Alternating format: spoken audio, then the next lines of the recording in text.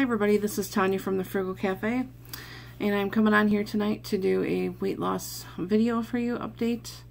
Unfortunately, I cannot give you that tonight because my scale decided to die this morning. I think I need a new battery, and I haven't had a chance to go get one yet. But I still wanted to come on here and talk to you about some things dealing with being on keto or even any kind of weight loss journey. Hopefully I do not get interrupted. My son is here right now.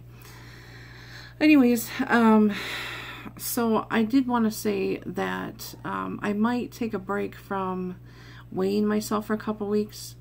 I'm getting a little frustrated even though I have had losses. I don't feel they're like as significant as they should be. But I am seeing changes in my body, and that's more important to me. And, you know, they're kind of changing in odd places, I guess, some of it. I am seeing a difference, like, in my face, like, right here a little bit and whatever. But another funny place is, like, right here. It's almost like it's just going, like, you know, just going thinner as it goes down. It's weird. And then there's, like, a small divot in the bottom of my stomach, so, where it looks like it's shrinking. So it's just kind of funny, I guess. And, you know, whatever.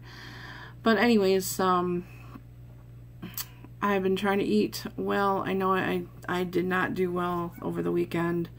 I ate out a couple of times, and, you know, if anybody else is going through this, you know, and you have a family to cook for, I know it's difficult sometimes if they're not doing keto.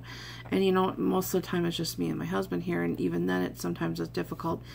Although, you know, most days he is happy to eat what I make, but sometimes I feel bad or, you know, whatever, or like sometimes I don't think he's trying to sabotage me on purpose, but sometimes it's really hard because, you know, he works 2 jobs, and his second job, he's a pizza driver. Well, pizza delivery driver. Well, one night, a couple weeks ago, he brings home homemade cannolis, and I'm like, he's like, well, I brought you one. Well, I don't know, I ate it, you know, and I probably shouldn't have, but I didn't want to offend him, so, which I know is stupid.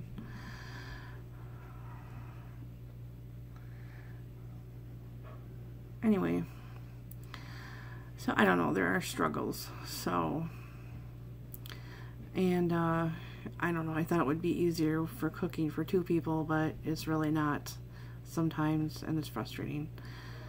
So I try to meal prep when I can, and I did go through my freezer yesterday, and I wrote down everything I have, and I'm going to try to work through some of that and all that. So anyways, guys, I'm going to get off here for now, and I may do a video next week, and hopefully I can get a new battery for my scale. But I thank you for your continued support. And have a great week, and I'll see you in my next video. Thanks for watching so much. Bye.